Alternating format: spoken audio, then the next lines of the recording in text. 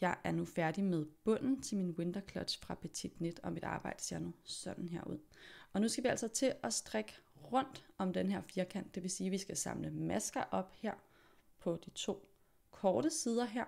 Og lige til at starte med, så kan vi altså ikke komme rundt på en 60 cm rundpind. Vi kan simpelthen ikke komme omkring de her hjørner med rundpinden, så der skal vi altså bruge nogle ekstra pinde.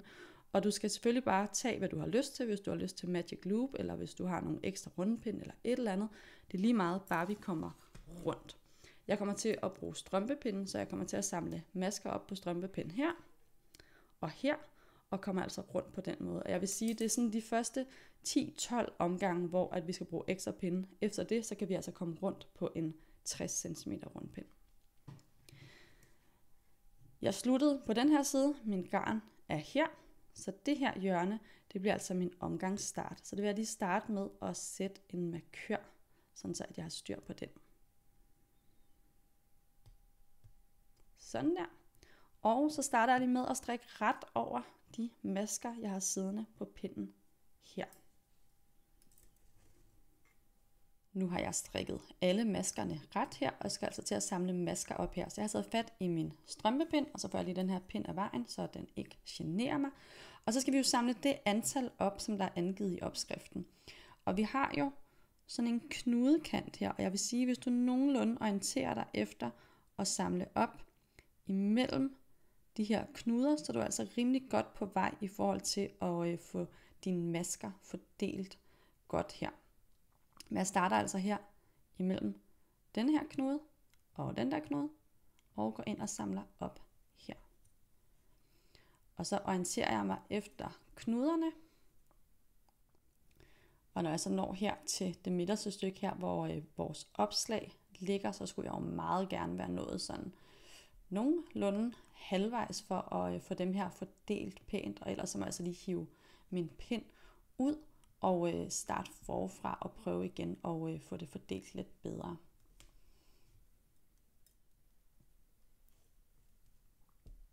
Det var altså den sidste maske, jeg skulle samle op her på siden. Jeg fortsætter over de masker, jeg har siddende på rundpind her. Strikker dem med den anden ende af rundpinden og samler masker op i den her side også, og så er jeg tilbage ved omgangens start. Nu er jeg færdig med at samle masker op, og mit arbejde ser nu sådan her ud. Så jeg har altså strikket ret over den her side, samlet op, strikket ret og samlet op. Så nu her, når jeg skal til at strikke rundt, så strikker jeg den lange side her på den rundpind, som maskerne sidder på. Og her på de korte, der har jeg en ekstra strømpepind, som jeg strikker de masker hen på. Der er selvfølgelig en forskel i mønstret nu, hvor vi strikker alle maskerne fra den samme side af, altså når vi skal strikke rundt her.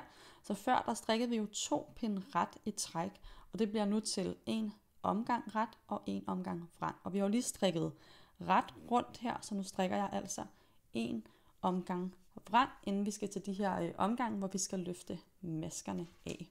Hvis man har strømpepinden i sit arbejde, ligesom jeg har, så vil man opleve, at man synes, den er rigtig meget i vejen, når man nærmer sig de her hjørner. Og der er mit bedste tip altså at have strømpepinden bag sin rundpind, når man er på vej hen mod den. På den måde, så er den altså lidt mindre i vejen, når vi strikker de sidste masker her.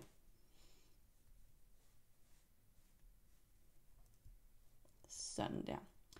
Og når jeg så har strikket dem, så hiver jeg dem lige ind på wiren, så den her i det mindste ikke er i vejen. Og så fortsætter jeg over dem, der sidder på strømpepinden med min løse strømpepind her. Nu er jeg færdig med den her omgang vrang, og så skal jeg altså i gang med det her vævestrikmønster. På omgang 1 og på omgang 2, der strikker vi en maske og flytter en maske. Og da vi strikkede frem og tilbage, der strikkede vi jo maskerne ret på begge pinde. Nu strikker vi dem ret på omgang 1 og vrang på omgang 2. Men her på omgang 1, der starter jeg altså med at løfte en maske af. Og når vi løfter masker af nu her, så løfter vi hele tiden af med garnet bag arbejdet. Så den første løfter jeg altså af med garnet bag arbejdet, og så strikker jeg en ret.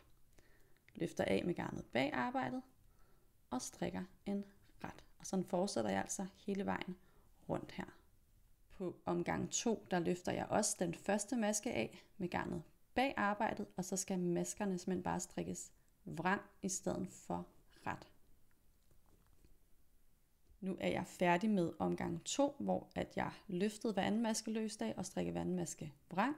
Så har jeg strikket en omgang 3, hvor jeg strikker alle masker ret, og en omgang 4, hvor jeg strikker alle masker vrang. Så nu er jeg altså nået til en omgang 5, som minder rigtig meget om omgang 1. Forskellen er bare her, at på omgang 1, der løftede vi den første maske. På omgang 5 strikker vi den første maske. Så løfter jeg anden maske løsdag med garnet bag arbejdet og strikker en maske. Så forskellen på 1 og 2 og 5 og 6, det er altså, hvordan vi starter. Så nu vil jeg strikke rundt her, hver anden maske ret, og på den næste omgang strikker jeg så hver anden maske vrang. Starter selvfølgelig med en vrang. Og hvis vi lige skal kigge på, hvis nu vi synes, vi er faret lidt vild i, om vi skal løfte en maske eller strikke en maske, så hvis vi lige kigger på mønstret her, så tager jeg lige lidt og pege med, så kan vi se hernede, at hver anden række her, der er det sådan en lang maske. Det er det ikke her, der er det en lang maske igen. Og den række, hvor der er en lang maske, I kan se, den ligger der skal vi altså strikke masken. Så hvis vi strikker i den række, hvor der ligger en lang under, så er vi altså på rette vej.